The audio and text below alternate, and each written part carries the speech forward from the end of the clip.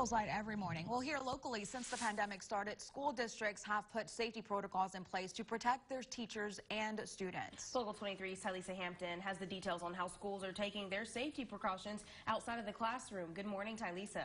Good morning. Safety measures from in-person learning at schools are already underway, but that doesn't mean that's where the safety measures end. A school official tells me it starts on buses. Mission CISD's Craig Verley says the school bus is where many students make contact before the school begins.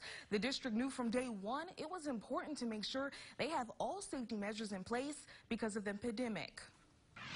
Hand sanitizer right at the door of the bus so that the kids can take advantage of that if they want as they're getting on or off the bus.